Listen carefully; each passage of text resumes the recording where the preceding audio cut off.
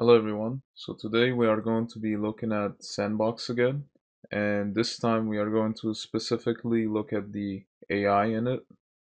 And before I continue, just keep in mind that this is in-depth preview, so a lot of things aren't finished. So just keep that in mind. Alright, first thing we'll look at to see how the AI works is a built-in, well technically not built-in, but it's made by FacePunch. It's called AI Lab. And this allows you to like kind of play around with the AI and see how it works. So those of you who are familiar with Garry's mod know that there's two types of like NPC systems. There's the classic NPCs, which is what my base VJ base runs on, and then there's also next spots, which were like a newer thing that was made when I think Left 4 Dead was made, if I'm correct. So basically, in Sandbox, neither of those things really exist. Instead, it's an entity, kind of like the player actually. In fact, it runs on the same entity that you would make the player. And you just make your own system basically, which is good because you get a lot of freedom over it. You can literally make it however you want. But of course, it does require more work because you have to basically code everything yourself. Even things that are usually built in, like for example, relationship system, which is built into Garry's mod, you would have to actually code that yourself. Just as an example. So let's look at how it works. So to create one, I'm gonna be pressing here. So here we go. We have an NPC. Again, this is a test NPC made by FacePunch. It's very simple. It has two abilities right now, which is one of them is Wonder and one of them is Seek. So let's take a look at the Wonder. I select it and I believe I press play and I click Wonder. I'm not sure. Oh, okay, I have to click. Okay. Now, I'm gonna do drop hats just to help us see where he's navigating. And before we actually continue, let me just say that Sandbox uses nav mesh and AI nodes, but AI nodes are mostly only used for specific type of actions, like for example, taking a cover behind an object, or maybe like there's like a medium tall wall and a human NPC could take cover. You know, there could be a AI node over there that specifies that. And the nav mesh is used as the general pathfinding basically. So there's no AI node command as far as I know. But oh, that was filter, sorry. There's no AI node command or anything like that as far as I know. But there is a couple of other stuff that you can do. For example, nav edit is still here, which allows you to see the nav mesh. As you can see, this is the nav mesh of the map. Now, I didn't really work with nav mesh much in Source Engine 1, like in Gmod. I mostly worked with AI nodes, but from what I know, for the most part, these are much better. They're more modern and allow you to do more stuff. So it's pretty cool. And from what I've heard in Source 1, there wasn't any angled nav meshes like this one, like this triangle or these ones. They were all squares. So that's a new feature as far as I know. Anyway, so yeah, this is what the AI basically uses to pathfind. Now, looking at their intelligence basically, there isn't that much yet because there's isn't many mods out there yet that have really made anything advanced. The best I've seen so far is, you know, being able to chase after the player and attack them, and wander around. That's the most I've seen so far. Maybe there are more advanced ones, and the creators probably haven't, published it yet because it's not finished. But yeah, in the future, um, I assume there will be a lot more advanced stuff. And by the way, notice that this NPC is stuck here. This is an issue from the map, as far as I can tell. The nav mesh is not accounting for the sudden jump, which we'll take a look at later, actually. So let's try seek now. I believe if I click here, yeah, it will seek. And let's say there was an enemy here and was to come up here. So you notice that it's getting stuck there again. We speed this up a little bit. It does eventually find its path there, so that's pretty cool. And unlike AI nodes, with NavMesh, they don't really have to go in a straight line. Now, those who have worked with AI nodes know what I'm talking about. Like, let's say there were 4 nodes. Let's say one was over here, 2, 3, 4. The NPC was to go from here to here. It most likely would not cross like this. It would instead go this way and then this way. That's because AI nodes worked much differently. And most of you, if you have played Garry's Mod or any Source game, you have probably seen what I'm talking about. But it works better with NavMesh. Let's actually take a look. Let me create an NPC right here. I'm gonna select Seek. Let me put it to normal time and make it move over here. See, notice that it literally just crossed. Now with AI nodes, you probably would have needed a node here because this is too big of an area for a node. You would need a node here for it to go across the square like that. Because AI nodes, if let's say there's a node here, the NPC can navigate about 200 units around it, which is about like this. And it can go anywhere from there.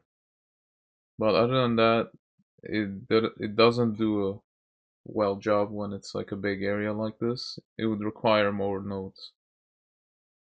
But yeah, this is how the nav mesh works, which is pretty cool. Let's see what else we can take a look at here. So this over here just shows you the path that you're clicking to, basically. You can, I believe this will calculate it. Yeah. So this will give you like a visual path of how the NPC would navigate if it was to go over here. And you can see it's actually not that bad. Now, one issue with NavMesh, which I believe somebody could technically code this, is that unlike nodes, there's no calculation for the size of the NPC or the hue. So let's say this NPC was much larger, like maybe 4 times the size, and you tell it to go over here, it won't be able to recognize that it's too big to be able to fit through the doorway. So that's one thing to keep in mind. But again, this could most likely be coded in. And in fact, I wanna try to code something like that when I continue working on the AI base, which is what we'll be getting into next actually. So I've been working on an add-on or a game as it's called in Sandbox called AI Box. And let me just create a server.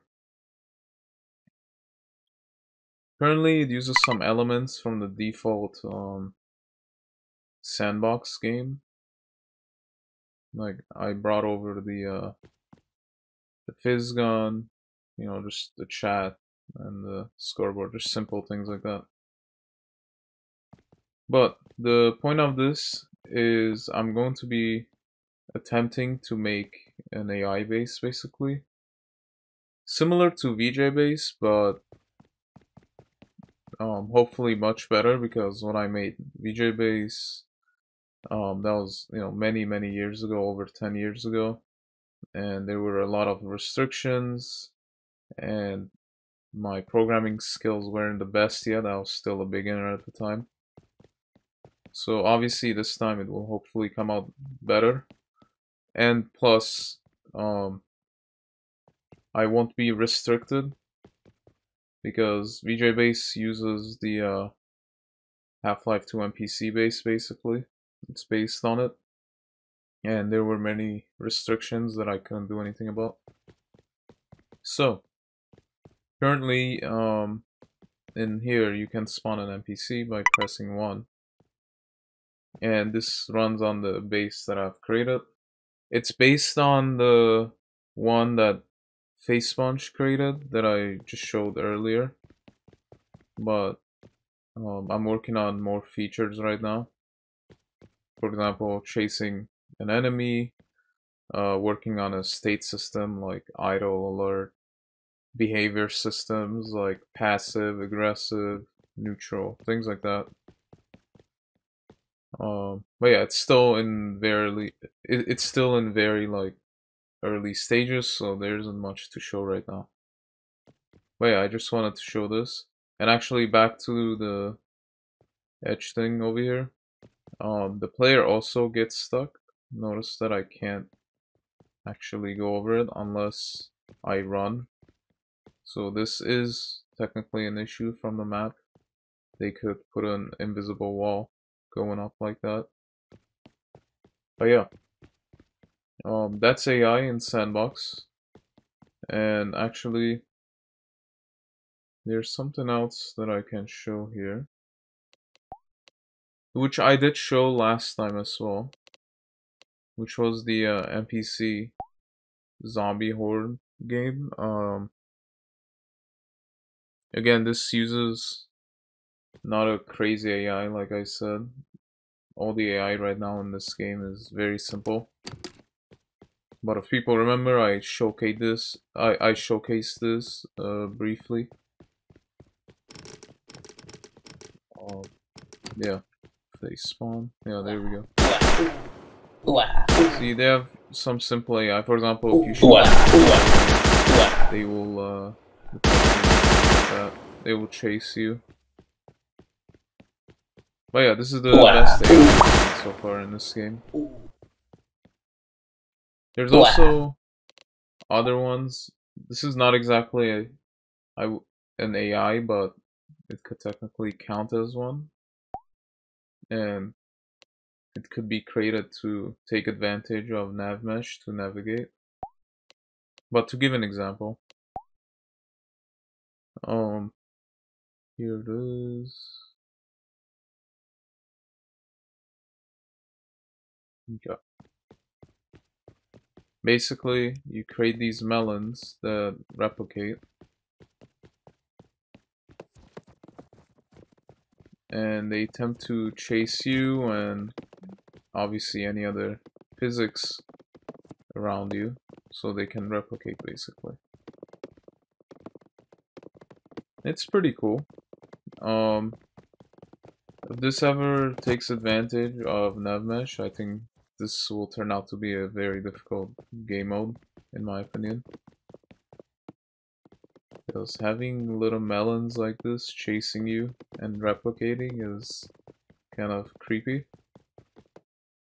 And this could turn into a really fun game. See, there's a lot of props over here. They reach over here, it's they could replicate a lot.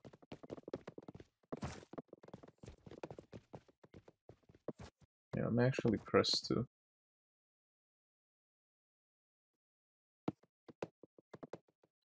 There is a melon limit. I think I reached it because they're not replicating anymore.